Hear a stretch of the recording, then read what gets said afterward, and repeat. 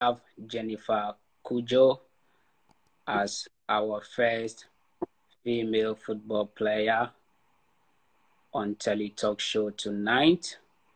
Welcome, Jennifer Cudjoe. Thank you for having me today. Thank you. So, if I may ask, who is Jennifer Cudjoe, please? A female soccer player, a sister, I think a friend, and a young girl that loves the game so much from Africa, and she's just been following it. So basically, I'm just a young female athlete who is, enjoying every aspect of soccer and how life, is going and everything. Yeah, pretty much that's it.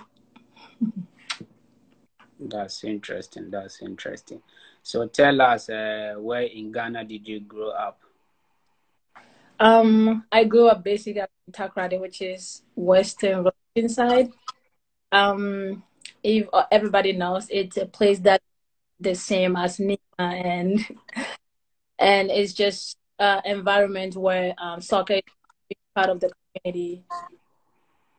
And so I enjoy every moment that I live there in different cities, but that's where I grew up in western side of Ghana. Yeah. That's nice. I don't think I've been to Takoradi before. You I heard it's actually a nice place to be or to visit or to go on holiday. So, yeah. Maybe one day I might check out there. So tell us, how did you get into football, and how was the reaction of your parents when they found out that you were playing football? I remember when I was 3, because normally I used to play with my sister. My sister was a little older. So I started the game just because watching my sister playing. When she was like 8, 10 years old, only younger player playing with the older teams in Takrady. And I always watch her. So she basically, come in the last 20 minutes and she would dribble, the whole fans would scream. So I was watching it, and I was like, this is what I want to do. I want to be able to play, and then I'll be able to just do the same thing. So my sister, and also I would say with my family, my mom and my dad, soccer player, they played soccer in high school and college. My mom basically was, and she loves the game, knows everything about the game. She was okay for in soccer and whatever we want to do. But with my dad, even though he loves us playing, but also he was 100% into it, with why a woman would play soccer. So pretty much sometimes he would take our cleats and be like, you don't have to go to training, But as time goes on, when we started, getting into that team, he started changing and he was like, oh yeah, you can now play soccer. But growing up, my mom was the biggest, person that she always, give us money to go to training, like take a cab or just to be able to go to training. But my mom was a big fan of soccer. But yeah. Oh, okay. So your sister was actually a football player. Mm-hmm. I guess she paved the way for you to play football, or to decide you want to be a football player as well. Mm-hmm. For sure. Yeah. She. So your daddy was not in support of it, or what? I think I would say he just didn't know how that could be a career for a young player. And also, I think it's family thing. It's just like women don't have to play. And so he actually played. So it was surprising. He wouldn't want us to spend so much time training and all of that. But I think my mom makes sure that he knows that she's always there to support. So as time goes on, he actually was able to just follow the path that my mom was creating for us. Yeah. But beginning, he wasn't like with it. So. Nice, nice, interesting. So tell us, as a female football player in Ghana, how did people receive you in your community? And did you ever play in a mix of guys? Oh, yeah, I think pretty much that's what I did. In my city, like where I grow up, Takoradi, we only have one female team, which is the older team. You have 25-year-old players. So when you're younger, you don't get to have any youth soccer or private. For me and my sister, we actually play with the boys. Nizasifo was one of the guys that I played against. Oh, There's okay. this community league that every Christmas we play. There's money on it. So we would join one of the communities where we live in, and then me and my sister would be the only players in it. And then every time Asifo would be defending, me and my sister, and we just make fun of us. So we play with boys a lot every time after school. If, in high school we had a soccer team, but it wasn't like competitive. Girls wanted to just play, but there was still some girls that they want to play, but have to kind of join the older team too. So I play with boys a lot, pretty much. And when I was, I think, 13, I joined the Azakes ladies, which is where I played, and I was still younger, so I was like, I would come in and train with them, but play any games because I'm not like old enough or registered to play any games until I'm like old enough for them to sign me or register me for games. That's what I did pretty much. Wow, wow. That's pretty nice. Like, did the guys ever kicked you, or did they beat you up when you're trying to like go past that? Oh, it's always like because they're not easy on you. They don't want a female to dribble them, but the boys will tease them. You know how in Ghana. So every time the boys will be like, no. And I remember Asifo will always, I'm gonna defend Jennifer. Like there's no, you know. So I grew up in the same area with him, so I know those guys, and it's always challenging when every time I'm playing with the boys. I'm like, I have to go hard, where I get all my those energy, making sure that I'm not gonna go easy on them. But even though it was intense, but also it made me realize that that's how the game is gonna be. If you want to play, you have to make sure that you go through everything. So it was fun, but also crazy. Someone just said, yes, I did. I myself did that once. Marcos is claiming he kicked you before. Wow, With wow, that, wow. That's nice, nice, nice. You mentioned the Azakes ladies. Was it in the Premier League or was it in the academy side? no, it was in the Premier League. Like even though Azakes ladies, the whole Azakes team, they used to have youth teams, but it was for boys. We have U12 boys, U15 boys, 17, which is where our coach and all these boys were playing. But then we had only one female team. So even the younger players that would come in would be like, oh, we call ourselves academy, but we're not in academy. So we basically would train with the older groups. And Wednesday, Thursdays, we have like a big game with the youngest and the oldest. And that's how we were with them until like maybe 3, 4 years. And then they will actually train you. And then now, even though you're still young, you get like 10, 15 minutes. Mm-hmm. We never played like a youth league or U15 league. There was not that. There was this coach called Robert who created this league, even though it was still like probably like U15, but all the older girls like 20, they will all play because they look younger now. Because that's all they can get every young girls to participate. It was like Christmas and then he would do their games, but there was never like a league that was under 15, under 17, and there wasn't like not like that. Wow, wow. Um, as a female footballer in Ghana, what was the difficulties or the challenges you faced?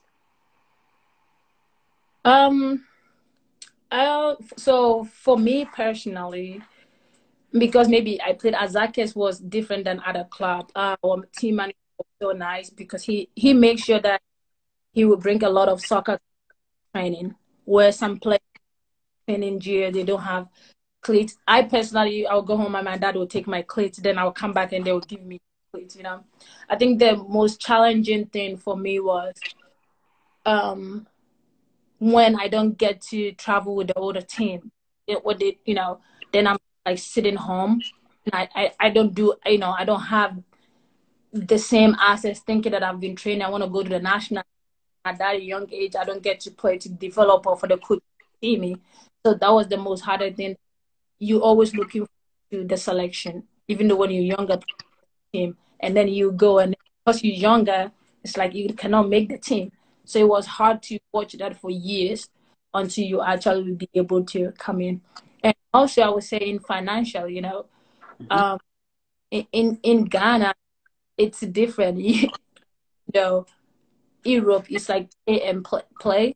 Even though in Ghana you don't get to pay to play, but it was still hard for players to get transportation to training. You know, if your parents don't give you money, then you have to use your own, you know, lunch or breakfast money to get to training, and it was hard. But it got to a point where our team started giving us like call it like lorry fare. So after training, they will give you like 20 cedis or 10 cedis just for lorry fare. And what do you have to do to manage it? So the next day you can go to train with some of the money they gave you. So those are the two hardest things. Pretty much that's what I. So growing that time, I didn't have. I wish I had some Ghanaian players like we have our those players, but we didn't have those players that we can look up to and be like, oh, we wanted to be that player. You know what I mean? Those players that inspire us until maybe the last 10 years, then get to know Adebayo, Adebayo and all these players. But that's also one of the biggest challenges for me. But in all, I think I took whatever my offered me, especially my sister, because she was also a player, one of the best players in Ghana. Okay. Look at her because she it doesn't matter, like she had her own training. She was doing everything by herself to become, you know, one of the best. So I look up to her. And even if I don't have what I wanted, it's like I'll look at her and she's like, if she's okay, I'm okay too. Yeah, that's how I went through in Ghana for it. Wow. Mm-hmm. I guess you did learn a lot in Ghana, and playing the mix of guys also made you like tough. Mm-hmm. Like it got you to actually work very hard as well. Yeah. Now you are in the USA playing, right? How did you get the opportunity to football education, or just like you said, your sister used to play football? Did she help you to go out there? Yeah. So my sister actually came to college here. She was playing and this guy found her. So she was in college. She came 2 years before. So I've always wanted to come here to so when my sister got the opportunity, I was always on her, hey, when are you gonna get to America and play and go to school? I was playing at the World Cup U20 in Japan, and she told her coach, which was university, she was like, hey, my sister is playing at the World Cup. So the coach watched me. He was like, yeah, sister is good. We want to have your sister. And that's how everything, the process comes. So help me get everything. And I sent all my documents into NCAA and all of it. It was a long process. And I didn't go to division that I was supposed to go, junior college for 2 years so I can. So after that, I took a year and I started the process and I came to Oklahoma, spent a year and a half. I transferred to the coach's for 1 year. And then I transferred to another school in Maine, University of Maine, for another year to finish school over there. That's how I get to come to America, and then I'm here playing professional. Wow. Please tell us about your experience in the Under 20 World Cup. Like, when you first heard your name, how excited were you to represent your country? So representing your country is always an honor. You know? It's a big dream as a player when you have that opportunity, or when it gives you a sense of knowing that you literally change, not just for your family, a lot of people. So for me, I played under 17 first time. The first ever U17 in New Zealand. I was part of the qualification with my sister. So, and I knew that I was going to make the team. The minute I didn't see it, I was just broke down in tears. It was the hardest for me. I was like, but it never stopped me, and I kept going. So the following 2 years, I made it to the under 17. Then I went to Trinidad and Tobago World Cup. It was incredible. First time looking at over 1,000 people in the stands watching me, and it was scary, but also it was good moments that you will never forget, because you were able to play in front of these huge people. Even if not everybody gonna be happy, at least one person will smile, you do something great. And then it was just incredible. Then from there I was promoted to U20. My first World Cup was in 2012. And because I've already had that experience of not being scared, it was transition, because I know that that's a different level, commitment, it has to be different. I was ready. And then I just played under 20. We had a tough year. We lost against Germany and the US. And yeah, I think that's the teams that we lost to. And then last World Cup was in Canada, 2014. Okay. And we actually won 2, and then we lost 1. So we tied with Canada and Korea. But then Canada has to go through with one goal difference. So then we came home. That's what happened. Was that what? I guess it was another heartbreaking for you ladies out there. It was, because we were like, we're gonna qualify, you know what I mean? And we actually needed to win to qualify. And so I actually scored the last goal. And then we were like, yeah, we win. Then we had that Canada scored the last minute goal. And then we were on the field. Like, oh no, So I had to pack bags and come back to the States. That's it. Wow. But it was great experience. That's something that I'm always gonna be in part of the national team. But yeah, those 2 things that needs to change. But yeah, I enjoy my experience with the national team. Nice. Please tell us the difference between the ladies football in Ghana and in America now. Like, what do you think ladies football in Ghana can be done for it to get to the level of the ladies football in America? Well, that's a huge difference, but for that to happen, it's gonna take time. Nice. So yeah, just like I asked, how do you think the football in Ghana can be changed for it to get to the level of the ladies football in America?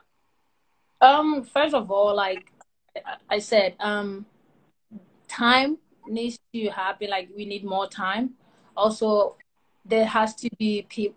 They need to hire people that actually care about not just the game, like making it different. Because even if you look at the women's and the, like, it's huge. So also the foundation, you know what I mean, the youth programs, those are main, foundation that every club will need to be able to produce players, and that will help their league be developed and to be seen, because you don't have youth programs. All they have now is one big. Every club has one big team. It's just like any team. So I don't know how they do recruit. So it's like, when you're 15 years old, you join in that team. You're either gonna sit on the bench for like a long time. Yeah, but by the time you wasted so many times. So if the FA and the football association can try to implement, some huge programs to help the development, and also for them to be able to invest so much money in women's soccer, because the investment in Ghana is really poor. So many women's teams, they don't get paid, and the amount they do get, it's less. It's less. You don't call that as a profession. And I know this FA is trying to change. There's so many times that they work, but like I said, it's gonna take time for that to reach to where the US is. I'm not saying because I'm here, that's why I'm trying to defend, because I've been in Ghana and I'm here and I've seen every step, even compare the WPS or here with Pro League, compare it to Ghana Women's League. It's still, there's a huge difference. Also, equipment for club teams is bad. They need, like, all club teams should be able to provide for players, but also equipment for them to play a role, like a fitness trainer, have a psychologist, and all of those teams. We don't have it. We might have coaches, money, that. To build a team, it's the players and the staff. It comes down to all these people that are making the team great. You know what I mean? So there's so much that needs to be done for us to be able to get to the top. But I know that we have so much talent. There's so much talent in Ghana. But the question is, for you to get those talents out, we need the tools, the equipment, the investment to bring all these players up. So I'm hoping that in the near future, the next few years, the new FA will do something and make sure that change happens, because the change is happen. These young players, some of them, they are like that. All they have is the soccer, but the amount that they're getting, it's not near nothing at all. Wow. I hope that that answer what I said, but I believe that change will happen now. There's a lot of things that's going on, and I hope that they will see it, and then they know that they will step up and make football in Ghana. If not, we're still gonna be the same. Honestly, I think the women football in Ghana needs a whole lot of attention, just like you said, because when you look at the national teams, the under-17, the under-20s, the Black Queens, like, they always qualify to a major tournament, They always go to the World Cup, they always go to the African Cup of Nations. So I think, just like you said, the FA in Ghana, they have to, like, give much attention to women's football, and then help the young girls that want to play football, that want to, like, take it as a full-time job. Is, if you look out there, there's a whole lot of talent, just like you said. The structure and the preparation is not good. So yeah, just like we're talking about women football being a full-time job, right? If you go to UK, if you go to France, America, Spain, like Germany, Switzerland, all these countries, it's a full-time job. You understand what I mean? Yeah. What is your view on equal pay for men and women in football?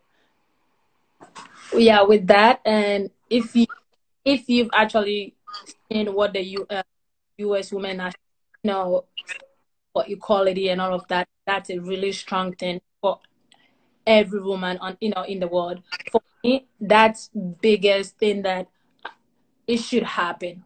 Women needs to be paid the same as men, because we all do the exact same job. It doesn't matter what it is, who does it more, who do it less. It's professional. We all working at the same amount of time, amount of hours, putting extra work together, and it's not just like just any other job. It all requires sacrifice, and we all giving that same sacrifices. So why shouldn't we get the same amount of money? You know what I mean? Or amount of income? So it would be great, women same amount that the men do, because they deserve it. You know what I mean? So I'm hoping that will happen in the near future. Yeah, it's a full-time job. It's a full-time job, and just like you said, the same sacrifice, the same traveling, the same training, like, so I think you never know things in future for women in football. So what is the love like? Yeah, are you struggling? Is there any man in your life? Is your DM dry? We can help you out here. No, I'm good. No, I think with that department, it's more private. That eh, I will say I'm good over there. Yeah. Is it only football? Is that what you're trying to tell me? What do you mean? I mean, like, you just focusing on football, like, or you are actually struggling to find somebody, or your DM is dry, or like, you get me? I don't think I'm struggling to find someone. You know what I mean? It's just a matter of time when is the right time. I think as of right now, uh, I'm good. Nice, nice, nice, nice. You mentioned your sister. Like, Yeah. tell us who your sister is. What has her impact been into your life? Like, Yeah. So my sister Elizabeth Cudjoe, she's former Black Queens player for Ghana. No matter how much we fight, and everything, she had a huge. I give it to her because she made me fall in love with the game. Who I am now is also because of her too. Because growing up, I will always see her waking up when she was in high school. She would wake up and do her own training. She was like one of the best players, like commitment players. She would wake up, go to training. Sometimes she wake me up and pray. You know what I mean? But then and she showed me what the game means. Like when I was younger, like she meant if you want this, you have to do so much to make it happen. You know what I mean? She won African World Best Player before. okay. She's one of the best players. I literally thought that she's gonna become one of the then, and all things started to go wrong with the national team and money wise. That I think it really changed, and she just stepped away because she felt like there's some part of her life that will make her feel happy. So it was sad for me too, but also I'm like, now I can step in and do what he didn't do because when you were younger, you think that's the best. So, no matter what you do, you can pass it, and I think that makes me always want to change myself too. And after she was out, yeah, I've grown up and I've seen so many people that like me. I've had role models, and so pretty much she what the reason why I started the game. Anyways, yeah. Interesting. I'm sure she will be proud of you, looking up to her, doing what you've always loved to do, becoming the professional player you are now. So I'm definitely sure she's gonna be proud of you, or she is proud of you. Yeah. Who is your role model? Who inspires you? So, like I said, I have few players that for the last 10, 15 years looked up to growing up. Because growing up, I didn't, like I said, there was no players that, you know, I could see and be like, oh, yeah. I actually wanted it, someone is inspiration to me. It's different areas of my life. So, there are few players that I will tell you today. Carl Lloyd has inspired me on different level. I don't know if players know Carl Lloyd. I had one of my teammates, my favorite player, McCall Zaboni. She's now my teammate now. Oh, okay. I love Mata too. And then Alex Morgan when I was in college. They all inspire me on different level. I got to make it long, I could have explained why each one inspired me in my life, different one. But then growing up, my role model was Rick Kaka from Brazil. Okay. Is that why your middle name is Kaka? Yes. Okay. Yeah, so growing up, in Ghana, when you play game, you have to have a name based on the way you play and a player Yeah, that, yeah, yeah, yeah. and then you have it. So I've always loved and I see myself in him the way he plays. And every time I see him, there's just different feeling about this player that, and he gives me when I'm watching him play. So he's actually my role model since I was 8. And that name. So in Ghana, pretty much people call me Kaka because they wanted to have my first name. Yeah, yeah, yeah. That's why I got Kaka. So those are the Yeah. people that they inspire me. There's still a lot of players, even my own teammates, they inspire me, push me every day. But those 4 players have helped me so much going through this process of becoming players. There were moments where um I'm down, there were moments where I doubt, the moments where I thought that it's not gonna work out for me. Then I'll go back and read interviews of sharing their story and why this game, what they did, and who they are now. And then it gives me, you know, strength to be like, wake up and keep doing it because the people that you look up to, they made it happen. So Mm-hmm. they do everything. So yeah. Wow, wow. Please, can you tell us what team do you play, like the name of your team? Because I see few people asking. So the name of my team is Sky Blue FC. Okay. It is in New Jersey, played in NWSL, National Women's Soccer League. Okay. Oh, Yeah. nice, nice, nice. Um, you've mentioned your role models, Yeah. like even you've mentioned few of your teammates, like they've held you down, they've had your back during tough time and that. You know, as a Ghanaian footballer, right? If Mm-hmm. you had the chance to change something in girls' football in Africa, what would it be? Biggest thing is for them adding education to soccer because I will testify growing up, a lot of people will say, oh, if you go to school, that means you have to stop playing soccer because that's how it is. Because you have to spend time in reading books. They never thought that you could do both. Mm-hmm. And I think most of them step away and then forget that education isn't just about going to school and study. It's about life lesson. You literally learn how to live life, and also have a career somewhere else. We all have so many destiny or even passion. It's not just one. I love soccer, but there's other passion that coming to school and being mature and all of that. So it led me into that.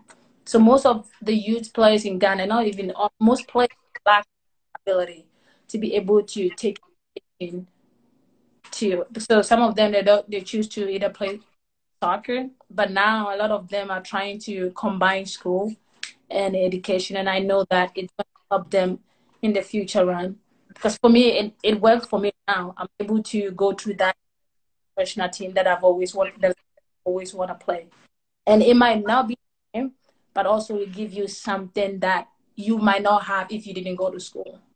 So that for me, that's the biggest thing. Even if they have academy, definitely you're gonna go to school. So education should be added to soccer, especially in Ghana. That's the one of the things that I would want to change, and it will help them to realize that sometimes you need to stand up for. If you're able to go to school, you're gonna do a lot of things.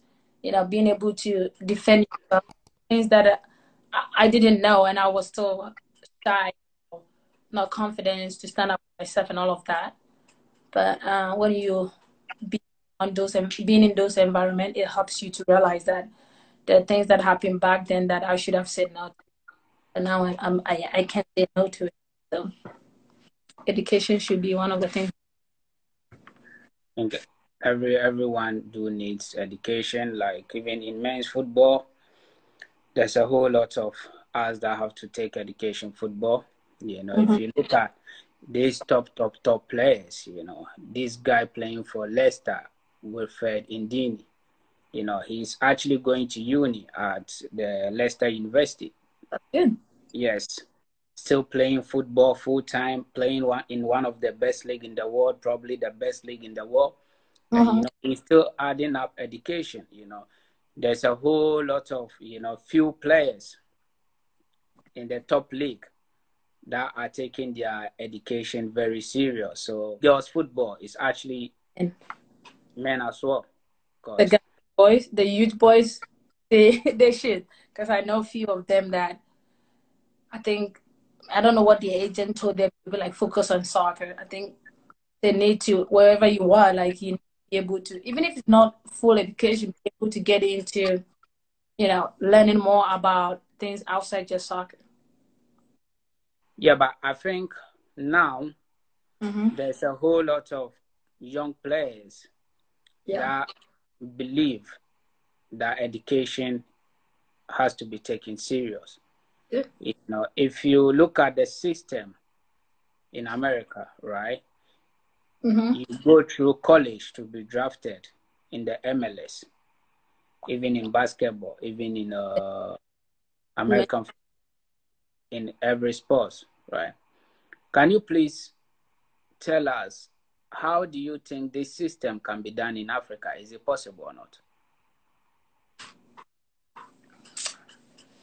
I think in Ghana or Africa, like in Ghana, I doubt it. I'm not saying it, like the way, like I said, there's no youth programs, because all these players at college, they've played in youth, like they were younger, they started joining the youth club. So they were able to, after when they finish high school, they know that the next step is college. But in Ghana, there's no even youth club team. When you go to college, literally, if you pick a university players, half of the players are the club team, and half of them, they don't play soccer. They're just there to have fun. So I don't think it wouldn't be easy to do the same, in Ghana. It would be hard, and it would be hard to get players. They will have to start all over again, investing in all these areas, building youth soccer and have a lot of like actually leagues around to be able to get players. And there's no scholarship. Don't give full scholarship in Ghana, or some scholarship to cover players' school and all. Yeah, I don't think so. I don't think it will take time. Wow. What should be done to change women football in the world? Do you think women football attracts fans? Then you haven't been in a women's game before? Yes. No, I have, but I'm asking you because obviously I do watch the World Cup, like I said, Africa Cup of Nations. If during Women's World Cup, everybody is on it. But I'm asking this based on the, a little bit of argument, women having the same salary compared to men. That's what I'm asking you. Do you think women football do attract fans, for fans to actually like support it just like they support the men football? Oh, 100%. If definitely, like I would tell you that the thing is players want to watch it. And now, like right now, you can definitely tell like every young player, every young girl wants to come out there and watch these incredible players that you've seen on TV. I don't even know how to put it, because a lot of people actually watch women, especially women soccer, and because they're doing something that they haven't seen, or they maybe there are things that they've seen, but when they get to turn TV and then you see this player, even though they might not know them, but being in the mix of every player is just incredible for them to always watch. Now, people watch more than maybe 10, 15 years ago. People are, and especially the fans, they're always looking forward to actually witnessing and seeing the players on the field and interacting with them. So I know for sure, they love to be out there and watch other players. Nice. And please tell us, what is your goal in the next few years? Personally, one of my goals is I wanted to win a championship with my teams, any team that I play. That's one of the biggest things for me. Also being able to get better, improve every single day, like every year, and I want better, and also hopefully become one in the world. That's my goal. Um, Pretty much those are my goals. Become yeah. Maybe play in one of the top leagues in the world. Yeah, become one of the best. It's all involved that. Yeah. That's nice. That's nice. Tell us, what's your favorite food? Like, do you have any local favorite food? Yeah. I actually love rice, jollof rice. I love emusiwo and then pie. I make fufu. I love that. I love gari so much. So all of them. I actually come. I love those food so much. Hmm. I'm taking you back to your club, right? Okay. If you have to mention 3 of your friends Yeah. for me to DM to be on this show, who would they be? Because I'm sure few of them are watching. And like I said, this show is for everyone. You understand what I mean? I actually want more female players on this show for them to come out and actually tell us about their story. And she could come from Ghana, from Sierra Leone, from different country, so that we all, help each other and know where to improve it. So give me 3 names you think Oh God. I should get them on this show. I literally have a list of people that I want here. But I'm gonna pick one. It will be my sister Estelle Johnston. Okay. She's African, Cameroonian American. I Okay. think with that. Also one of my friend, I think Mage Purse would be good to be on that. I would want her to be on it. Okay. Also Paige Monahan, one of my friends. She's born American, and I would love to have those 3 on. But I also have many people. I wish I can put everyone here, but I would love to have those 3 on here so they can share their story, and also for my friends back in Ghana to get to see them, because I know they really yeah. Yep. Nice, nice, nice. Hi guys, we are talking to Jennifer Cudjoe from Ghana, who plays in America for Sky Blue on TELLY Talk Show. Now, before we finish, right? Who is your favorite American artist? Oh, hard. Wow. Can I pick few people or just one? Yeah, you can pick couple. Okay, let me pick couple. I love Rihanna, Beyonce, I love Brown, Nicki Minaj, Cardi B. There's a lot of people. You just listen to girls' music, no any male like. I said Chris Brown. Okay, just Chris Brown. I love Justin Bieber too. Or do you fancy Chris Brown like that? He write good music. Those are my go-to music. Okay. So you like his music, not his looks. No, it's Okay. music, and yeah, because do you listen to women's music? I love rap, but not too much in rap. I don't. So those are my people. Yeah, American. Okay. And who is your favorite artist in Ghana? Africa or just Ghana? Okay, let's put it Ghana, Africa. So I love Sarkodie, Shatawale. That's 100. I love Stonebwoy too. Yeah. Yeah. Stonebwoy. I love Davido. Forgot her name.